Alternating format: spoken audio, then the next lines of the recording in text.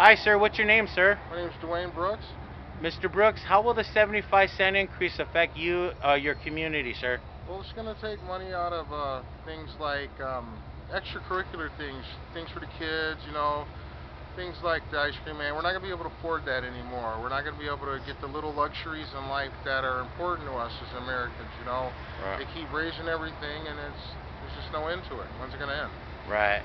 And we're basically, a lot of people in the community here in Broadway and the north side are just basically trying to deal with their basic needs and stuff.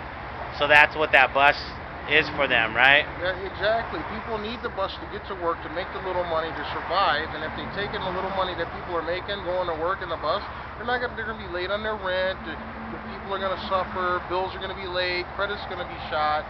There's a whole lot of different things that are come out of this little increase, right. But it's an everyday increase. It's not just one, you got to do it every day you go to work. Right, right. Thank you for that, sir. No problem. Peace, man. All right, good day.